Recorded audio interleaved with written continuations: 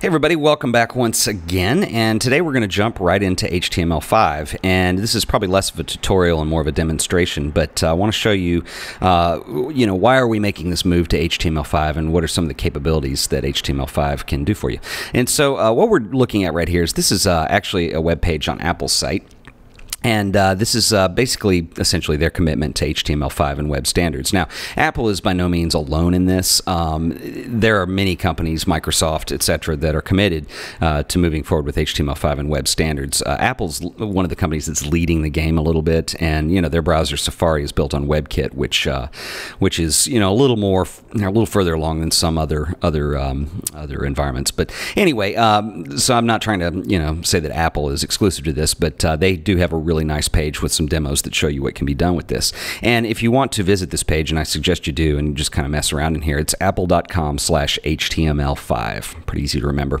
And essentially what they're saying in here is every new Apple mobile device and every new Mac, along with the latest version of Apple's Safari web browser, supports web standards including HTML5, CSS3, and JavaScript. So this is kind of the trifecta here of technologies that we're going to be using moving forward into the future.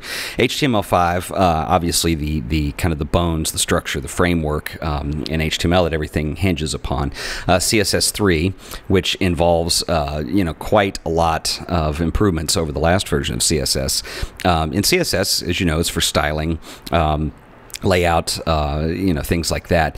And it actually is starting to support natively some transitions, and we're going to jump into that when we get into further tutorials here. And then finally JavaScript, which is essentially, with all this stuff, there are times where you need a scripting language, and JavaScript certainly does a wonderful job at that. And we're going to, in future episodes, be working on all three areas of this trifecta of web design here.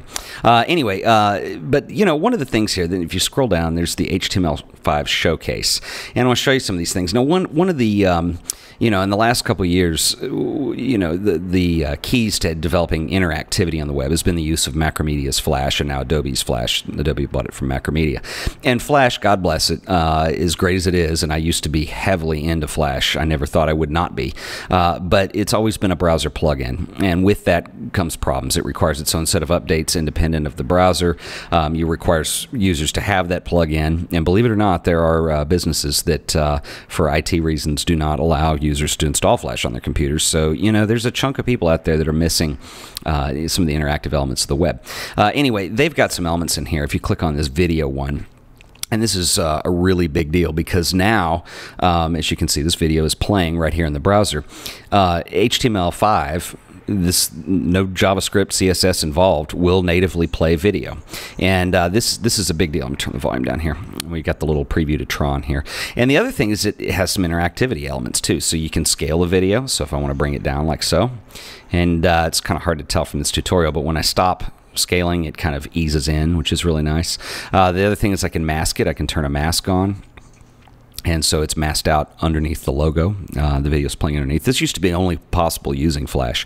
Let's turn that off. You can also put it in a perspective, so you can turn it slightly, and the video will scale accordingly. And you have controls for pausing the video, rewinding, and fast forwarding. So this is a really big leap. One of the really cool things about not having the Flash player involved. The other thing is because Flash is a plug-in, it uses a little more system resources, and this hasn't been as big an issue on Windows as it has been on the Mac side. But on the Mac side, that really starts chugging your performance down and really bleeds a lot. And using HTML5 for video, negates that a little bit.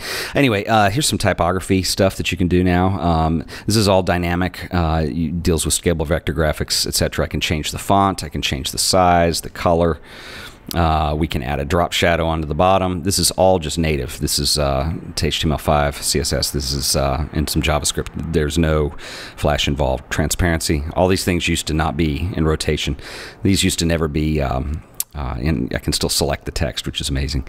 This used to not be native to HTML. So anyway, and there's some other examples in here that are pretty cool too. Like for instance, this demo, there's no interactive elements, but there are no graphics used in this demo. This is all using vector graphics within CSS3 and HTML5. So very, very, very cool stuff.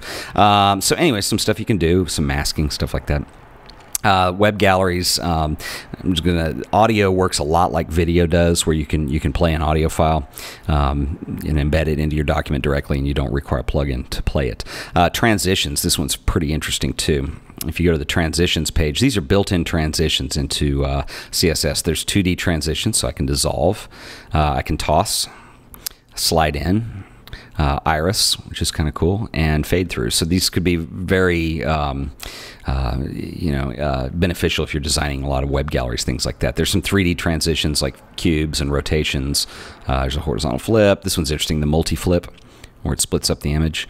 And then finally there's an unfold. And we're going to get into this as well.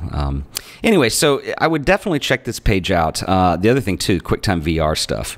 If I go into 360 view, this used to, well, you can do it in Flash, but it used to rely heavily on the QuickTime VR plugin or QuickTime plugin. But I can click and drag this 3D image and spin it. And rotate the other way too. So, and it'll also do 360 environmental stuff too. So it's very, very cool stuff. And once again, just apple.com/HTML5, and you can dig around. There's also a developer page here, so you can learn more and download tutorials of how to do these things and incorporate them into your own projects.